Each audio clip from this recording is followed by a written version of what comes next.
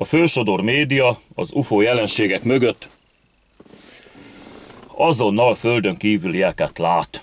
Az UFO egy angol rövidítés, Unidentified Flying Object, UFO, vagyis UFO, ami azonosítatlan repülőtárgyat jelent, nem pedig földönkívülit. A média már csak ilyen. Ahhoz, hogy felkapjuk a fejünket a hírre, a lopást és kifosztást rablásként emlegeti, a besuranást betörésként, a réti bozott tüzet katasztrófaként, és így tovább. Az interneten is már mindenféle elméletek keringenek arról, hogy kiféle földönkívüliek tartanak az utóbbi időben nálunk terepszemlét.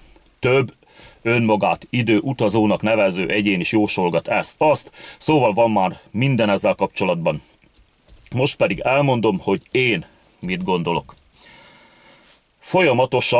Tényleg folyamatosan történnek UFO jelenségek már sok száz éve, ez nem kétséges, hogy kiprodukálják ezeket a jelenségeket, arról határozott véleményem van. Egy korábbi videómban elég részletesen kielemeztem, linkje a leírásban, nem kívánom ezzel itt is húzni az időt. De egy biztos, másik galaxisból, de még csak naprendszerből sem fognak soha ide látogatni, vagy ha mégis, a kapcsolatfelvétel soha nem fog működni, mivel annyi változója van egy ilyen lehetőségnek, hogy a valószínűségi hányadosa ezáltal szinte nulla. Na hát erről beszélek az említett videóban, linkje a leírásban, még egyszer mondom. De most tegyük fel, hogy ezek az ufók, akik itt-ott felbukkannak mostanában, aztán lelövik őket, valóban földönkívüliek, ahogyan azt sokan gondolják, vagy hát inkább csak remélik. És most jön a kérdés.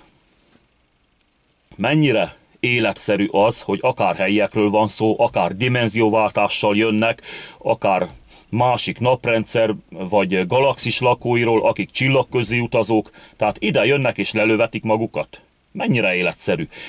Ha helyiek és képesek dimenziót váltani, vagy fényévekről jöttek térugrással, nem képesek egy megfigyeléshez álcázni magukat, békésen lebegnek, míg ki nem nyírják őket. Ha pilóta nélküli felderítő technikát alkalmaznak, akkor nem vonják ki a többit, miután egyet lelőttünk. Nem számít a veszteség. Ha nem is akarják esetleg álcázni magukat, miért nem szállnak le? Miért várják meg, hogy lelőjük őket? Ha nem akarnak leszállni, miért nem működik náluk a hírlánc, hogy az első áldozat után a többi megmeneküljön? Akkor is, ha csak robotikáról van szó. Úgy leskelődnek, hogy közben direkt levadásztatják magukat? Hát, én ezt nem hinném.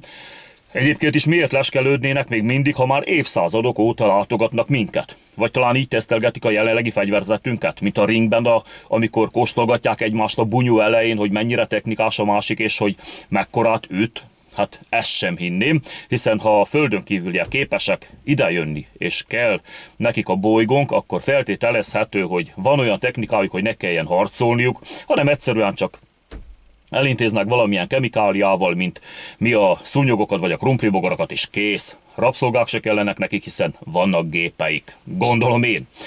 Ha helyiek és dimenzióváltással jönnek az élhetőbb körülmények érdekében, akkor pedig ugyanez a helyzet. Na de akkor mik ezek, kik ezek?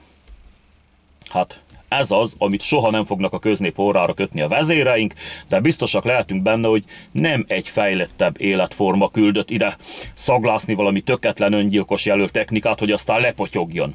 Én személy szerint biztos vagyok benne, hogy kémballonokról van szó.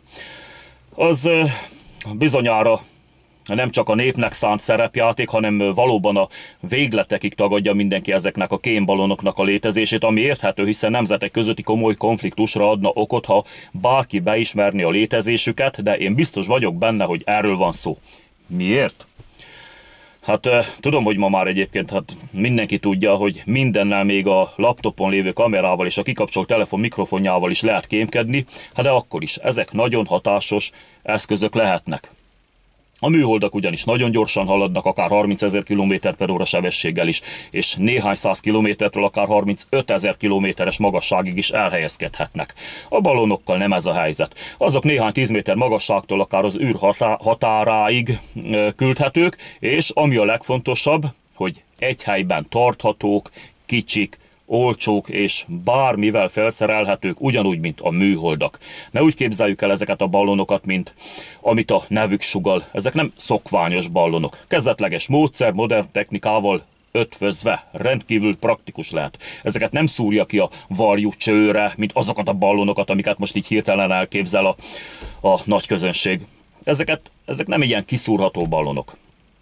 A gyártó vagy az üzemeltető logója pedig biztos, hogy egyiken sem található, és 100%, hogy az adathordozói, de talán az egész szerkezet önmegsemmisítővel van ellátva. Hiszen, ahogy mondtam, ezek kémballonok, és senki nem vállalhatja fel a tulajdonosi minősítést. Egyet véletlenül elcsíptek a múltkor, erre gyorsan átállították világszerte a radarrendszereket, és most jönnek a sorozatos lebukások. Hogy melyik nemzet, mióta és hány darabot használ, az még sokáig elmélkedés tárgyát fogja képezni. Na hát, erről ennyit. Azt meg, hogy kik produkálják, már évszázadok óta az UFO jelenségeket elmondtam egy korábbi videómban is, ahogy az előbb már említettem, linkje a leírásban. Annyit elmondhatok, hogy nem földönkívüliek. Köszönöm a figyelmet, sziasztok!